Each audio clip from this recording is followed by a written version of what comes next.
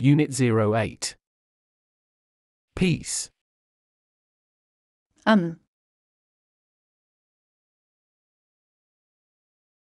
Learning outcomes.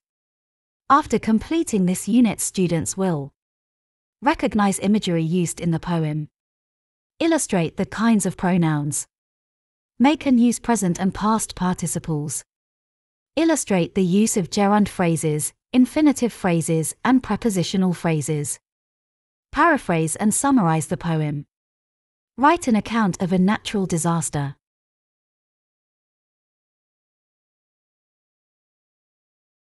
Pre-reading.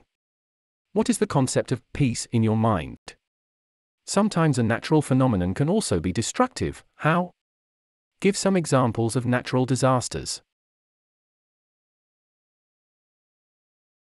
Theme. Nature teaches us lessons through wind, water, mountains, and light. Wind in the form of storm smashes everything.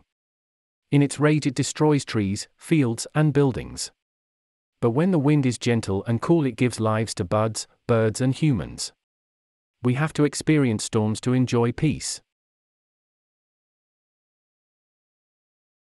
The wind is now a roaring, smashing monster of destruction, raking all man's work from the valleys, from the vales, and sends them spinning, broken flying.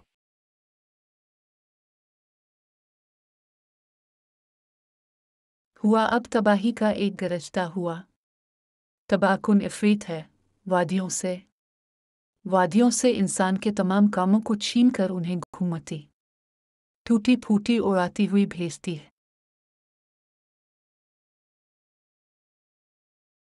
But all of that is not its core. Its center is in truth. Eternal stillness. Bright blue skies.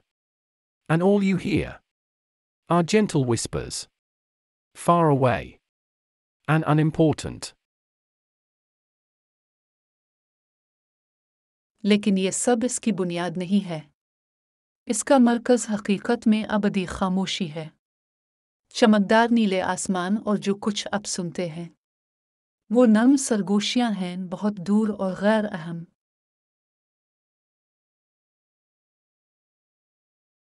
Happy learning.